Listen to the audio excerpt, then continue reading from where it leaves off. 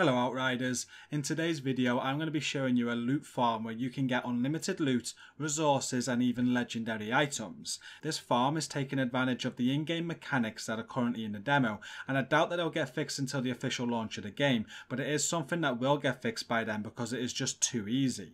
This is very cheesy, so if you are not about cheese in a game I would stop watching now, but if you do continue to watch, please make sure you hit like and share so others can find it, and subscribe for more content from me.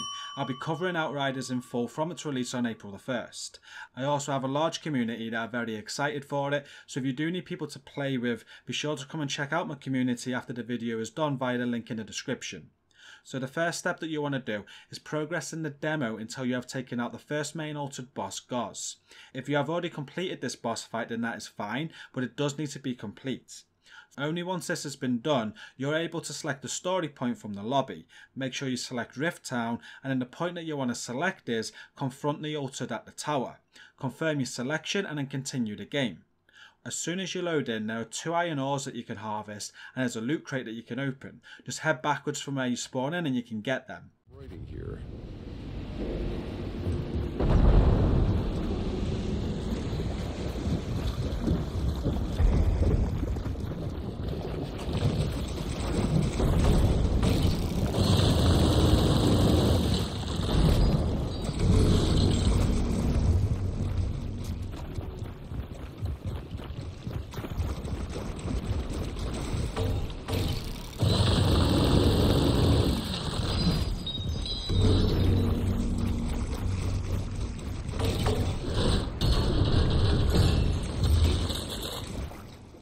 Now head back to where you spawned in and continue in to find another loot crate.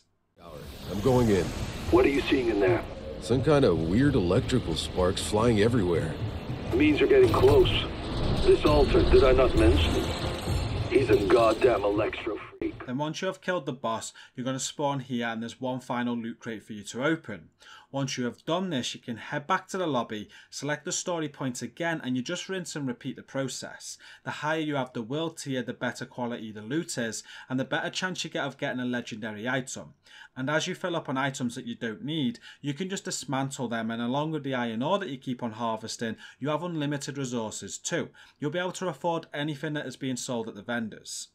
As I said, this is a very cheesy method and there is no way this will work after the demo, and what I imagine they'll do is they'll add a limit to how many times that these crates can be opened in a day. But for now, this works and it is the best way for you to max out your resources, get better loot and grind those legendary items. And that brings us to the end of the video. Thank you all for watching. Don't forget to give it a like and a share, and make sure that you hit subscribe for more content from me for Outriders. Now you're done, you should definitely check out my community that's linked down in the video description. And until next time, stay safe and peace out.